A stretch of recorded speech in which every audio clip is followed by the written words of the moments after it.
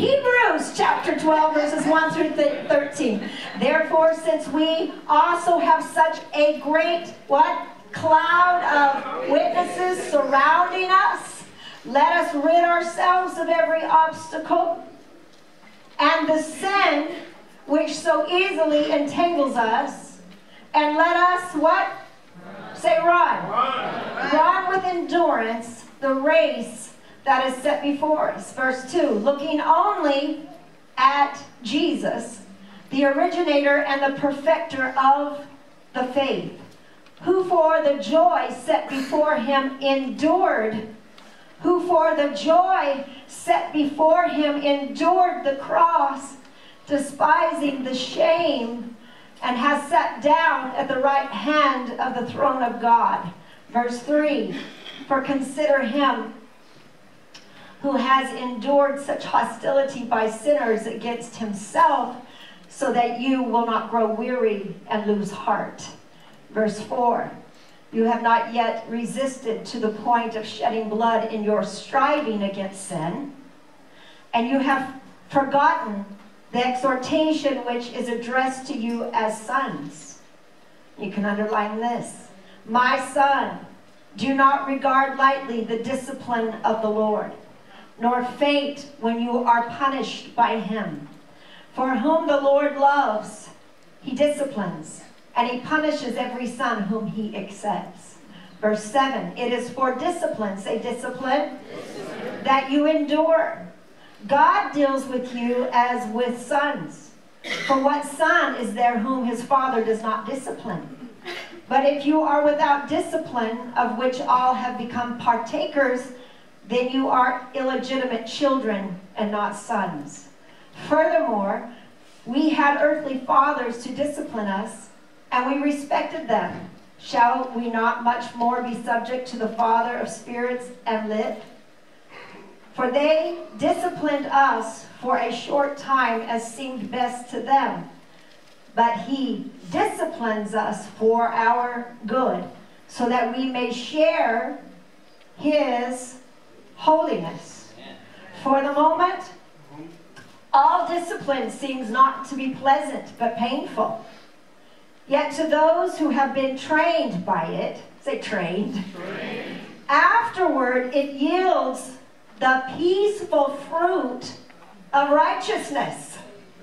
Therefore, strengthen the hands that are weak and the knees that are feeble, and make straight paths for your feet, so that the limb which is impaired may not be dislocated, but rather be healed. Father, bless this word, I pray in Jesus' name. May it fall on the soles of each ground, O God, with seed that will bear fruit. May it not return void, I pray in Jesus' name, but that it will accomplish all that it's sent forth to do in Jesus' name. Amen. So recently, we found ourselves going to Hebrews chapter 12 for supporting texts. And we have brought out verse 14, Hebrews 12:14. You can just stay in the book of Hebrews 12. We're going to run through some more scriptures here. But the Bible says in Hebrews 12, chapter 14, pursue peace with some people. What? Really? Say all to Pastor Sherry. All Pastor Sherry. It's all people. Pursue peace with all people, and what? The holiness without which no one will see the Lord.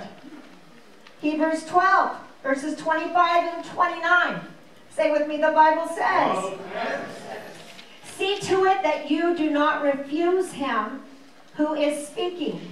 For if those did not escape when they refused him who warned them on earth, much less will we escape who turn away from him who warns us from heaven.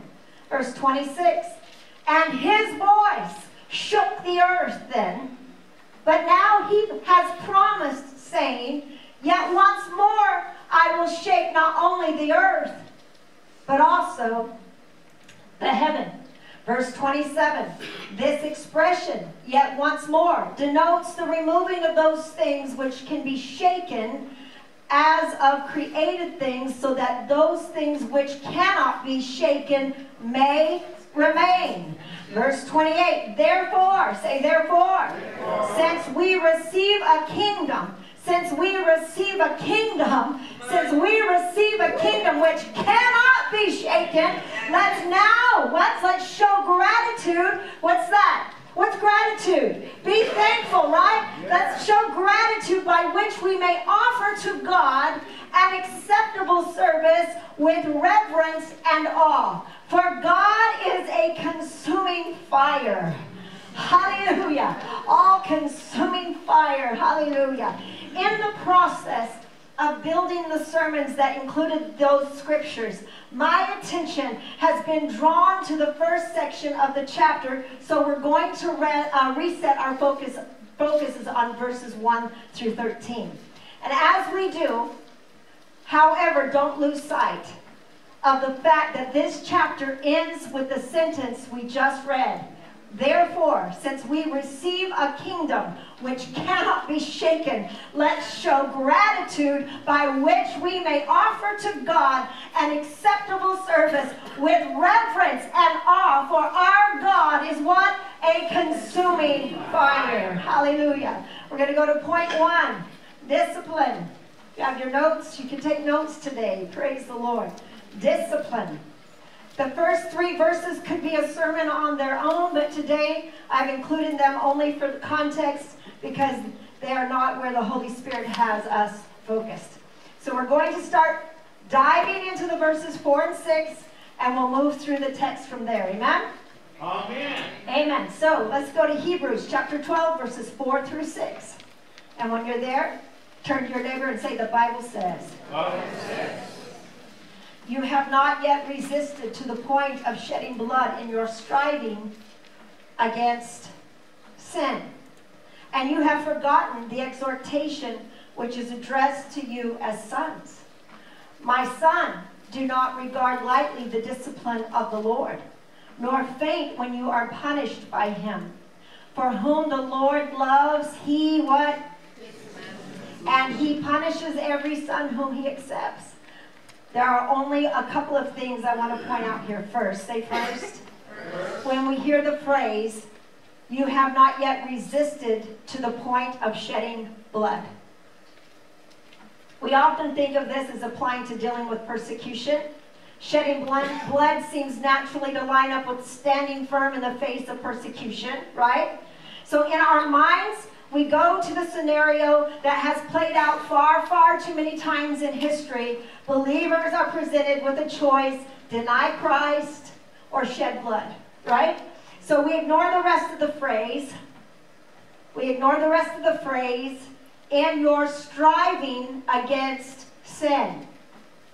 In your striving against sin. The theme of holiness keeps coming up over and over again. Say holiness. Say holiness. It almost feels like no matter where we start in Scripture, the message of the day is holiness. Say with me, holiness, once again. Holiness. Holiness is what I long for, Almighty God. You have not yet resisted to the point of shedding blood in your striving against sin. How far do we go in striving against sin? Do we actively strive? Do we put up a fight? Or do we yield at inconvenience? Last week as we were singing, the Holy Spirit highlighted some of the lyrics, and they fit with this thought.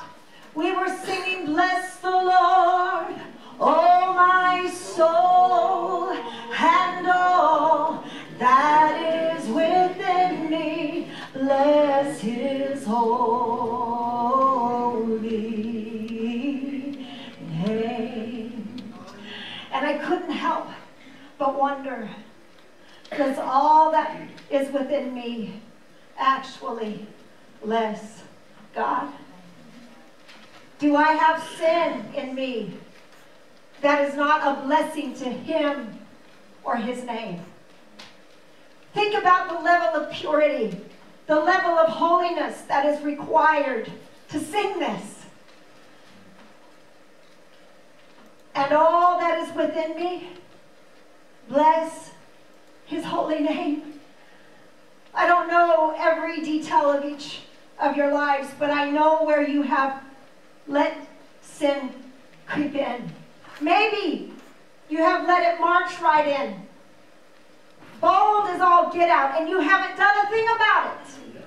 But whether it has secretly snuck in through an unguarded gate, or has kicked down from the front door of your household and become the centerpiece of your family life, you better identify it, confront it, and kick it out. Can I hear an amen? There is no room for a crack in your armor. Hallelujah. There's no room for a crack in your door. Hallelujah. There's no question that God is calling His people back to holiness.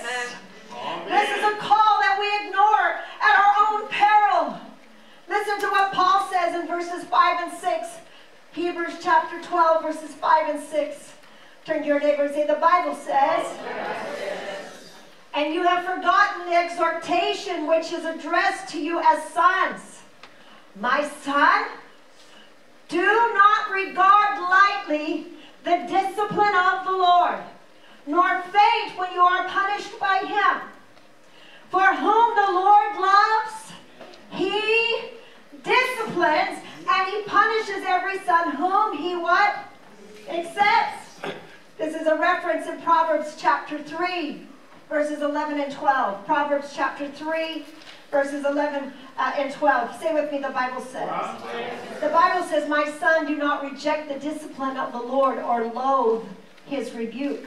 For whom the Lord loves, He disciplines just as a father disciplines the son in whom He delights.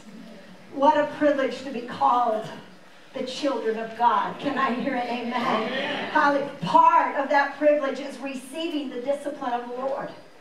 The Hebrews to whom Paul was writing had forgotten that. Think about that for just a second. They aren't resisting sin to the extreme, and they have failed to hold the discipline of the Lord in high regard. If we are going to achieve the level of holiness that the Lord is placing in front of us, we are going to have to resist sin to the utmost, and we're going to have to embrace the discipline of the Lord. Can I hear an amen? Amen. Number 2, point 2, in the moment.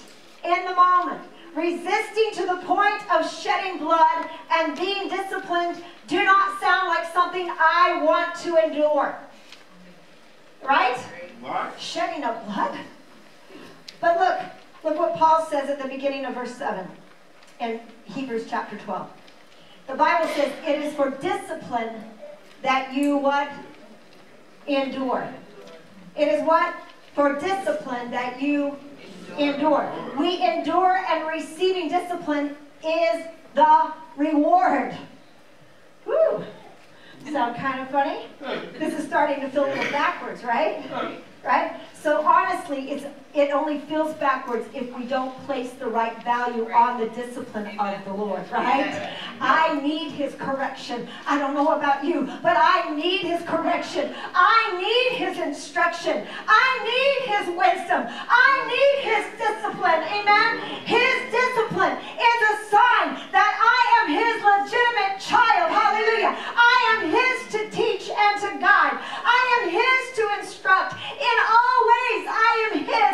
He loves me. Hallelujah. He demonstrates this through His discipline. Paul talks about the discipline of our natural fathers in verses 7 and 9, which we won't reread at the moment. But listen again to verses 10 and 11. Hebrews chapter 12, verses 10 and 11. Are y'all with me? Yes. Now, if the person next to you's falling asleep, just kind of do this. Amen? Say, listen. All right. For they disciplined us for a short time as seemed best to them, but He disciplines us for our good, so that we may share in what? His holiness. For the moment, all discipline seems not to be pleasant but painful. Yet to those who have been trained, say trained. For those that have been trained by it, afterward it yields, it yields the peaceful fruit of righteousness. Woo! Once more, catch that theme of holiness. The purpose of his discipline is so that we may share in his, share in whose? His. Share in whose? His holiness. I don't have holiness on my own that's worth anything. There is zero value of my holiness. I need to share in his holiness. I want to see the peaceful fruit of righteousness throughout my life. Can I hear an amen? Let's go to point 3. Straight paths. Straight paths. The last 2 verses of our text are where the Holy Spirit started this message for me. So we're going to go to Hebrews chapter 12, verses 12 through 13.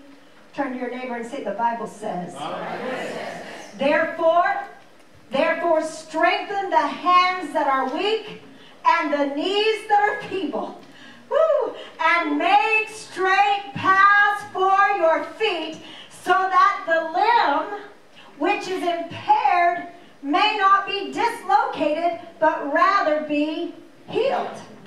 Say therefore. Because disciple yields the peaceful fruit of righteousness, strengthen the hands that are weak and the knees that are feeble, and make straight paths for your feet. If you want to walk out the discipline of the Lord, you must be strengthened. Can I hear an amen? Amen. Whatever level of strength you have, purpose to increase. Amen? We have points of weaknesses in what we do. We each have points of weakness in how we walk. We must be wise enough to identify those things in our lives and actively deal with them. You got to deal with your sin. Turn to your neighbor and say, you got to deal with your sin. It isn't enough. It's not enough to simply say, yep, every single time this thing is in front of me, I sin. Turn to your neighbor and say, do something about it. Do something about it. How do you strengthen your physical body? You exercise. Say exercise. A body in motion stays in motion. You identify whatever you can do and you do it repeatedly. You learn the precise motion that will strengthen your muscles, right? And you do it over and over again. You do that until you can do the same thing with resistance in place. Over time, you increase how much resistance you can face and still make the correct movement. You don't jump from 1 pound of resistance to 100 pounds of resistance. Y'all are looking at me like a cow looking at a new fence or something. It is a process. I'm practicing the presence of God. I'm making my way.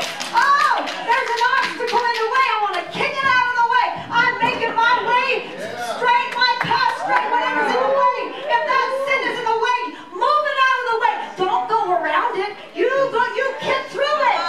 Amen. Tell me it's a process. It's a process. Okay, so consider this in the context of discipline.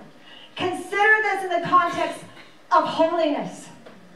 Take responsibility for your spiritual life and embrace the discipline of the Lord. Can I hear a great big hallelujah? Praise God. In Matthew chapter 7, verses 13 through 14.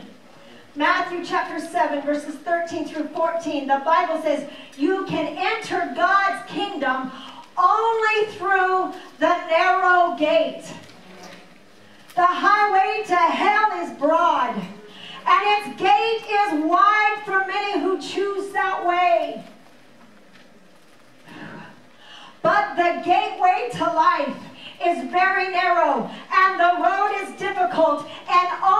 few ever find it. I'm quite certain that the last verse of our text could be the primary text for the sermon all on its own. So let's go to Hebrews chapter 12, verse 13. And make straight paths for your feet. What does it say? Does it say what? Make? What? Make? So that the limb which is impaired may not be dislocated, but rather be healed. There's so much here. Consider the paths upon which you walk. Consider it. Have you purposefully chosen them? Oh, this is good. Maybe I should just say it again. Say it again, Pastor. Consider the paths upon which you walk. Have you purposely chosen them? Have you thought about where they will take you? Oh, this is good. Have you thought about where they will take you and what you will encounter along the way? Oh. Or are you traveling the path of least resistance? The path of least resistance will be well-worn and easy to follow. But it most likely goes around some things that you need to go through. Oh, that's good. Hallelujah. It most likely meanders and twists and turns like water courses through the wilderness. Make straight paths for your feet. Turn to your neighbor and say, make straight paths for your feet. I don't see you turning to your neighbor and say, make straight paths for your feet. Hallelujah. Your daily decisions form your path. Your daily decisions form your path. Oh, now this is good. So much more than the decisions that we label as the big ones. The seemingly small day in and day out routines that we create for ourselves truly determine our paths. Yeah. Here Paul gives us so that. Say so that. So that the limb which is impaired may not be dislocated, but rather what? Healed. He wants to bring healing. Yeah. Maybe you have a damaged relationship with your father. Yeah. The Lord offers you himself as a loving father. Can I hear an amen? Maybe you have a damaged relationship with yourself. The Lord rejoices over you with singing. Amen. Hallelujah. I promise you, wherever there is impairment in your life, the Lord offers a solution. No, better yet, guess what? He is the solution. Amen. You will find as you walk in his way, as you follow his leading and respond to his discipline, he will bring that damaged part back into alignment with his plan and his will. Can I hear an amen? Amen. Hallelujah. In conclusion this morning, in Proverbs chapter 3, verses 5 through 6, the Bible says, say that with me, the Bible says, to trust in the Lord with all your heart. Lean not unto your own understanding, but in all your ways acknowledge him, and he will make your paths straight. He will make your path.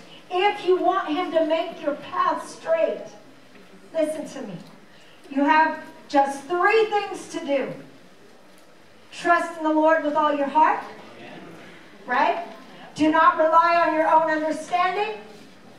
And acknowledge him in some of your ways. What? In all your ways. And as this becomes your way of life, your path, you will find strength, healing, and holiness. Man's problem has always been man's will, whether Christian or otherwise. In these passages, we are told here that we do not have the self-sufficiency to run this race alone. We need Jesus. the help from the Holy Spirit. And I know you've heard this scripture often, but I'm gonna say it one more time. For God so loved the world. This presents God's kind of love. He loves the world. Wow. That He gave His only begotten Son. He gave Him up to the cross. For that's what it took to redeem humanity. He hung on the cross over 2,000 years ago for all humanity. And He took on sin. And He was whipped and He was beaten. The Bible says He was wounded for our transgressions. He was bruised for our iniquities. The chastisement of my peace was upon Him. And by the stripes of Jesus, we were healed. So powerful. The cross is still so powerful today. He took my sins away. He took my sins away.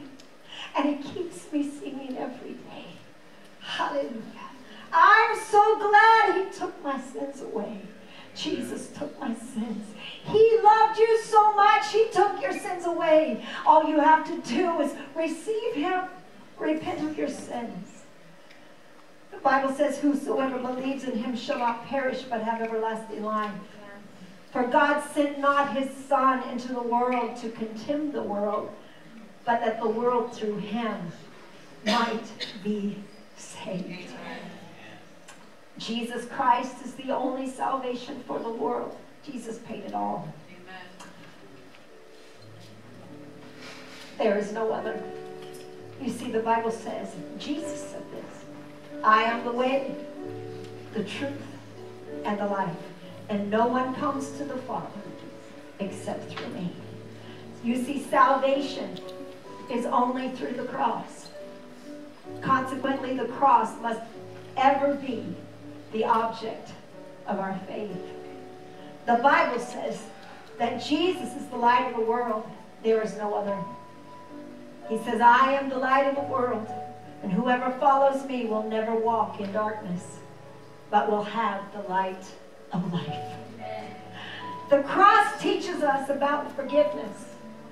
Jesus is the ultimate sacrifice for sin for all time. Can you imagine? He took on every sin, every disease, as though just waiting for you to say, Jesus,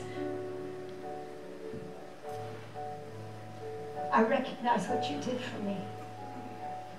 He did it for you whether you wanted it or not. And He's still doing it. Amen. It's still so powerful today. The blood of Jesus. Amen. The Bible says in 2 Corinthians chapter 3, verse 18, and I will close with this. You can stand with me this morning. We're going to get ready to take communion. Hallelujah.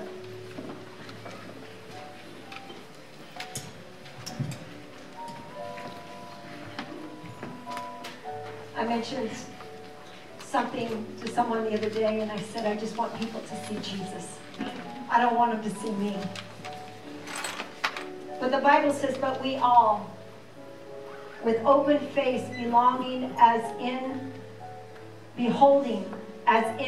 a glass, a mirror, the glory of the Lord, are changed into the same image from glory to glory, even as by the Spirit of the Lord.